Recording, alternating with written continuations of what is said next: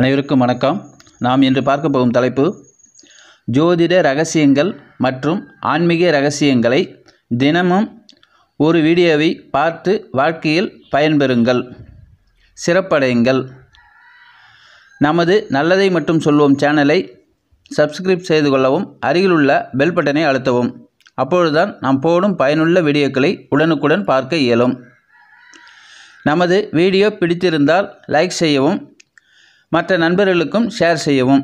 வாங்க வீடியோவுக்கு செல்வோம். இன்றைய ஆன்மீக தகவல் பகுதியில் புது வீடு, அதாவது கிரக பிரவேசம் செய்யும் பொழுதோ அல்லது ஒரு வீட்டுக்கு இடம் மாறி குடிபெயரும் பொழுதோ பால் காய்ச்சுவது எதற்காக அப்படின்னு எடுத்துக்கிட்டோம் அப்படின்னா, பொதுவாகவே தீட்டு இல்லாத ஒரு பொருளாக பால், அதாவது கடவுள் சம்பந்தப்பட்ட பூஜை புனஸ்காரங்களுக்கு பால் அதாவது தூய பசும்பால் உத்தமமானதாக சாஸ்திர ரீதியாக சொல்லி வைக்கப்பட்டிருக்குதுங்க.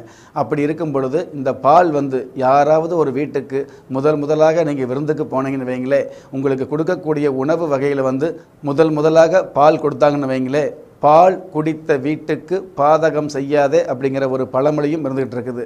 அந்த மாதிரியான பால் எதற்காக கிரக பிரவேசத்தில் காய்ச்சறம் அப்படின்னா, இந்த கிரக பிரவேசத்தில் பார்த்தீங்க அப்படின்னா, நீங்கள் வாங்குகிற மனை அல்லது கட்டியுள்ள வீட்டில் ஏதாவது குறை இருந்ததுன்னு வைங்களே, நீங்கள் ஹோமம் என்ற பெயரில் நீங்கள் ஹோமம் பண்ணிக்கலாம், அல்லது வேள்விகள் பண்ணலாம், அல்லது வேறு வகையான பூஜை அல்லது புனஸ்காரங்கள் பண்ணிக்கலாம் பூமிக்கு மேலே இருக்கக்கூடிய ஒரு சில விஷயங்களுக்காக.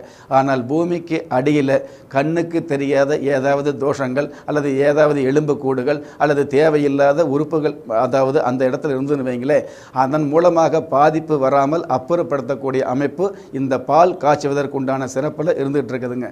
அதே மாதிரி அந்த பால் பொங்கி வரும் பொழுது எந்த திசையில் பொங்கி வருதோ அந்த திசைக்கு தகுந்த மாதிரியான ஏற்றங்களும் மாற்றங்களும் அந்த இடத்துல நிகழும் என்கிற விதியும் இந்த பால் காய்ச்சுவதில் உள்நோக்கம் இருந்துகிட்டு இருக்கு.